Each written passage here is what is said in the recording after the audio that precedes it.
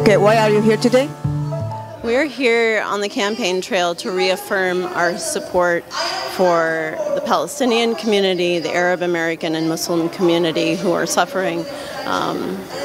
We're here to mark the 1-year anniversary of the genocide in Gaza and reaffirm that commitment to the community to stop the genocide and have a complete weapons embargo. Do you think we can make a difference?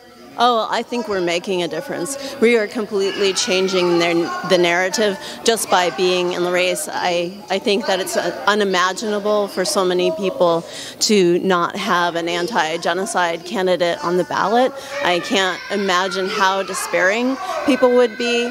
We define the win every single day that we're on this campaign, and we're building community that will last far beyond the election.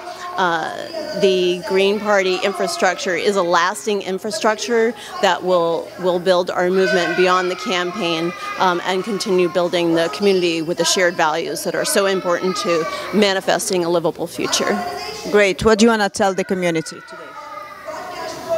We are in solidarity with you forever. We will not stop.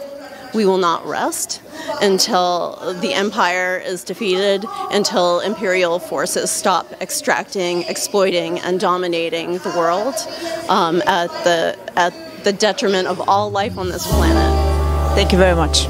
So much.